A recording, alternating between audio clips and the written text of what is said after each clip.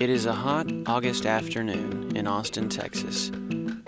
Partly cloudy with a high of 102 and 95% humidity.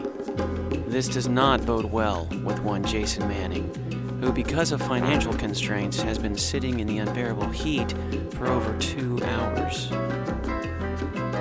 Before dropping off a roll of film, Jason stops at the local grocery, where he happens upon his one source of pleasure for the day, in the form of a shiny new apple. They say those apples keep the doctor away. That they do, Bert. That they do. Jason Manning came to this place by way of the Irish Mannings, who settled in America after escaping the Great Potato Famine of 1845. But more recently, he came to apartment 298 on Wickersham Lane because of its low rent and close proximity to his workplace. Across town, Jason's employer, Robert Folsom, holds a weekend conference with a valued client, Miss Margot Mall. Unbeknownst to his loving wife, Jane.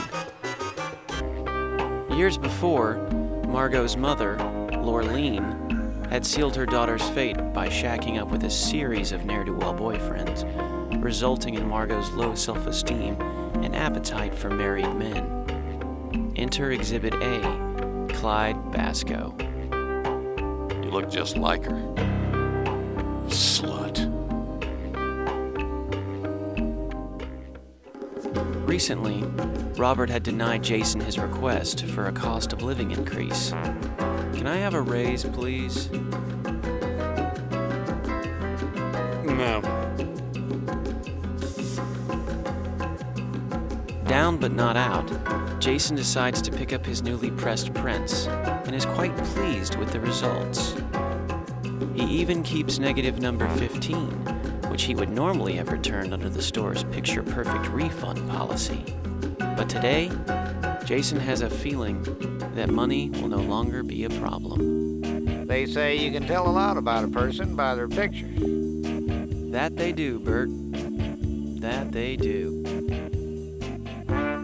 These new developments greatly improve Jason's outlook on the day and inspire him to look toward the future with a cool disposition.